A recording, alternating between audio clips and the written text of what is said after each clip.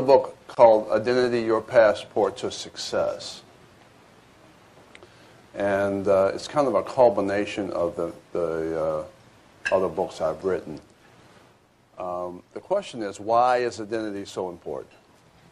Isn't that an interesting question? We don't really think about that question too much. Why is your identity so important? And so I think most people don't realize that identity is everything. Another question would be, what happens when you don't know who you are? When you don't know who you are, you can't co-create with the world. When you don't know who you are, you can't take information, education, make it relevant to your purpose in life. You can't transfer it back to your mind, and then you can't transfer it to the American free enterprise system or the global marketplace. When you have no identity, you really aren't free. Well, what's this freedom stuff he's talking about? My country, 'tis of thee, sweet land of liberty, of thee I sing, land where our fathers died, land of the pilgrim's pride, from every mountainside. Let your freedom ring. How do you let your freedom ring? Well, you have to have a foundation for growth and development. You have to have an identity. You have to know who you are. And ladies and gentlemen, there are 6.5 billion people in the world who probably will never know, 99% will probably never know who they are. Will never be able to have an identity for themselves. Because they wake up in the morning, they wash their face, they brush their teeth, they get something to eat, they get the kids off to school, they work all day, they come home in the afternoon, they spend time with the family, they watch TV, go to bed, maybe they dream that's Monday. What do they do on Tuesday? This is interactive, okay? Even though it's a city club, it's interactive, all right? What do they do on Tuesday? Same thing. What do they do on Wednesday? Same thing. What do they do on Thursday? Same thing. Friday, what do they do? Same thing. Saturday, what do? They sleep in, they wash, they clean up, they get the kids off to activities, they watch sports. Saturday night, a lot of people go out to dinner, they go out. Sunday, a lot of people go to church. They eat chicken dinners in the afternoon. They get ready for what, ladies and gentlemen? Work on Monday. And how long can they do it for? 50 years. 50 years. Doing the same thing over and over every single day. So if you did the same thing you did yesterday, as you would do today, as you would do tomorrow, what have you done? Same thing, which is nothing. You got it. And you go to school and you say, okay, school's a great thing. Education is wonderful. You go to school, the educational system teaches you how to memorize, take tests, repeat the information back. You get labeled with a grade. If I ask a student what they learned 2 weeks later, what would they say? Nothing. So if you're doing the same thing over and over every single day, which is nothing, everything you learn you forget, which is nothing. Nothing from nothing is nothing. And so the question becomes, do you know who you are? And the world says, well, since you can't define yourself, I'm going to define you. And the world defines you by your house, and the world defines you by your car, and the world defines you by your race. Puts you in a box that says you can't make it because of the color of your skin.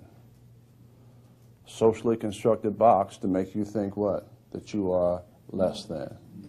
Wrong. I grew up with a race-based consciousness. I thought it was about white America. I thought it was about government. So I turned my power over to somebody else to define my potential as a human being. And then the world puts you in another box. The world puts you in the women's box, and says, well, you don't know who you are, so I'm going to put you in the women's box and tell you and program you to believe that you can't make it because it's a man's world. Wrong. Millions of women get stuck in that box. And you get into the family box. I grew up with 2 disabled brothers in my family. Grew up with low self-esteem, lack of confidence in myself. So I was in that family box. And then they put you in the religious box, and then you're in the entitlement box. I think I'm better because I make a lot of money, or I make more money than you. So you get into that box. You become part of that privileged thinking, and you get labeled in that box. And so you're labeled by the box, ladies and gentlemen. You're labeled by your house and your car and your clothes and your family and all the external things that make you think that's who you are. Wrong. And so it took me a long time to really understand that, you have to be able to transform your thinking to really understand who you are. And there's really no process for that. I know some of y'all probably define me by my relationship. I'm sure y'all said it. Don't say y'all didn't say it. Who are y'all listening to this afternoon? Well, I'm going to see Oprah's Man this afternoon, and I get stuck in that box. So I get into a lot of boxes, ladies and gentlemen, so I understand the boxes. And I also understand this is not how other people define you. It's how you define yourself. And so the question is, do you have the tools to define yourself? Can you take your power back? What I do know is that everyone's equal because everybody has 24 hours. The question is what? What do you do with the 24 hours? And what do most people do with their 24 hours, ladies and gentlemen? George, you talked about, folks watching TV for 70 hours a week. That's what they do with the 24 hours. Giving all their power away to somebody else to what define them. And so we grow up not being able to really think. The missing piece is we don't really think. We're not conscious. We're just kind of walking around, surviving in a survival mindset. Thinking we are really doing something because we have a nice car, we have a nice house, or we're comfortable. But we'll never be able to maximize our potential as a human being unless you know who you are, so you can build a foundation for continuous development. The 24 hours that you have every single day by taking information and making it relevant to your life and taking control over your own destiny, in spite of your background, in spite of your color, in spite of where you came from, in spite of your nationality. And that's real freedom when you can do that. And so it took me a long time to understand that, how do you do that? How do you own your own power? How do you move from a follower to a leader? How do you move from a slave to an owner? And I'm not talking about slavery in terms of race. I'm talking about slavery of the mind. How do you move from a consumer to a producer, where you can produce your own results, where you can have your own voice, where you can stand up for yourself and speak for your own person, for your own self? And there's a process for that. So I spent a number of years trying to create a process. I've written 11 books now, 2 New York Times bestsellers, and what I talk about is the 9-step success process, which is a life management program which teaches you how to organize your life around your identity. And so identity is the first step in the 9-step success process. And that first step is based on the most powerful word in the world. Got to have this word, ladies and gentlemen.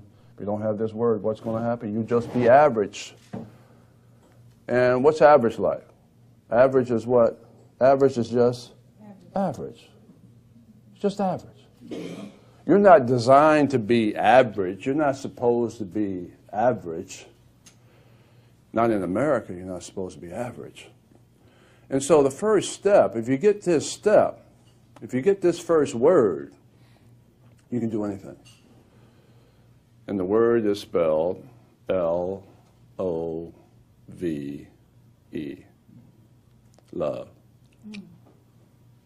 Most powerful word in the world. Some people will say God is love. And so when you can organize your whole life around love, when you can take the 24 hours that you have every single day, when you can take all the information and make it relevant to everything you love in your life, what happens? You begin to grow. You begin to be happy. You begin to smile. You begin to feel good about yourself. You begin to shape your own future on a piece of paper when you can organize everything you love and make it relevant to your whole life. Make your life more meaningful and purposeful because you have something you can focus on that you can actually think about that's tied to your what? Tied to your heart and soul, and then you transfer it to your mind so you can think. And then you take education and make it relevant to everything you love in the 24 hours that you have so you can empower yourself as a human being. And so you're able now to define yourself as opposed to having the world define you by the external illusionary things that make you think that's who you are when your life really is made up of things in your heart and soul. See, that's the secret. Nobody wants to tell you the secret. See, they just want you to be defined by the labels on the outside to make you think you can't make it happen. You're not supposed to believe in yourself, and you don't have the power to shape your own future and create your own destiny based on accountability and self-leadership and leadership. See, this is about leadership. And so when you get that first step, when you start to feel good about yourself, when you become motivated, when you become energized, because you feel good about yourself, because you have a solid foundation for growth and development every single day. You're better today than you were yesterday. And you can develop a process of continuous improvement for the rest of your life, and all you do is excel.